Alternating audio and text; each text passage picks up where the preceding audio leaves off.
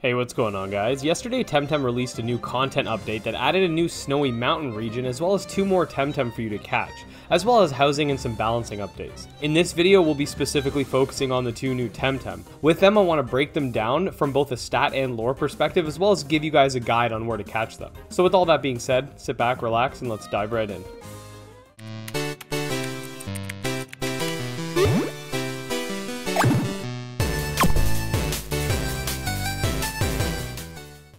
Okay, so to access a new area, you're going to have to travel to this point on the map on Kisiwa. From there, you're going to travel to the upper east corner and take the cable car up to Kisiwa Peak. Immediately when you get off, travel south and run around this patch of grass. This contains the first newly available Temtem, Momo.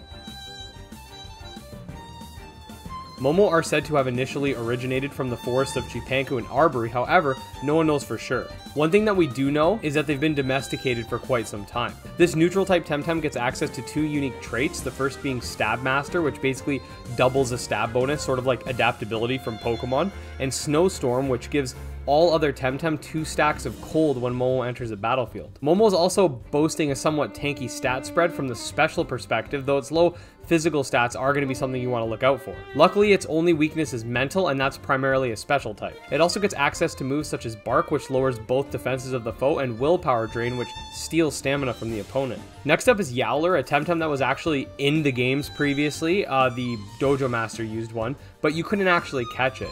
So to catch it now, all you have to do is follow the path all the way to the cave, go inside, and he's available in there as a rare spawn.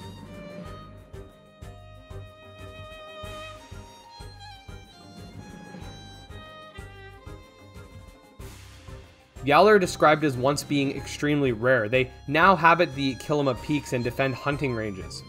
This neutral type Tem also gets access to 2 unique traits, the first being Comebacker, which causes any Tem attacking Yowlar to receive 50% extra damage from incoming attacks for the remainder of the turn, and Cold-Blooded, which negates the cold status and instead provides you the regenerated status for 2 turns. You see where I'm kind of going with this? Momo's trait makes it so that everyone gets the cold status, and Yowlar benefits from that, so they might be an interesting team. Now, Yowlar is actually boasting a whopping 497 base stat total, with its only mediocre stats being special attack and speed. It also gets access to very powerful moves like Oshidashi and Savage Suplex.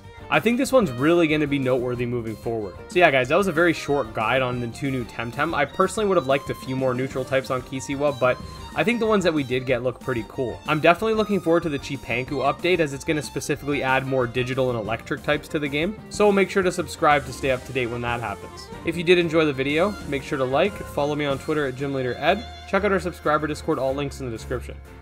Until next time, peace.